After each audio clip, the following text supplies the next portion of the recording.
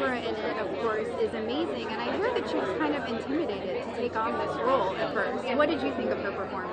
It's Emmy time. It's I mean she's right up there with all the best of them, and it's her time. She's wanted to step into this part of herself for a long time, and hopefully this is her opportunity. And if it does happen, we'll all lift her up because we are excited about this phase and facet of her life. She's done so much for so many people.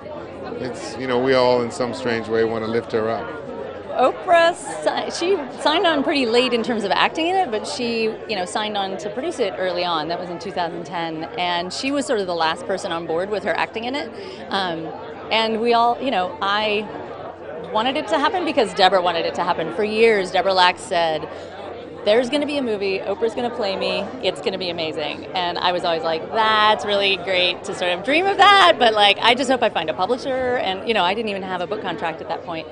And so when Oprah started talking about being in it, I was just like, yep, you're sort of like, Deborah said you would be calling, and and you did. So yeah, that was, it was both, it was relieving in a lot of ways because I really did feel like she was going to take good care of the family. That's right, I did not actually get to film scenes with her, which makes me, I think, more objective. I think when I tell people that she's absolutely brilliant in this film, you have to believe me because I'm not remembering something that happened on the set. I'm really just watching the performance, and I'm weeping at the end of this film, watching the journey that she takes as Deborah Lax in this movie, and to find, I'll quote her, not only to find who her mother, Henrietta Lax, was, but to find herself. It's absolutely stunning.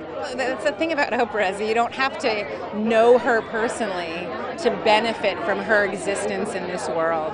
She's just a power for good. She's just filled with light and a constant sense of responsibility to use anything positive that happens to her or negative that happens to her and share the story so that it's impactful and helpful to other people. I just think she has a tremendous amount of integrity, and I've always wanted to emulate those qualities in her, and I'm just grateful that God gave me, proximity in this moment to see up close that it's authentic and genuine and even more beautiful. And you're not surprised, I was talking to Oprah, she was saying she was intimidated to take this. I know, isn't that funny? Oprah, of all people.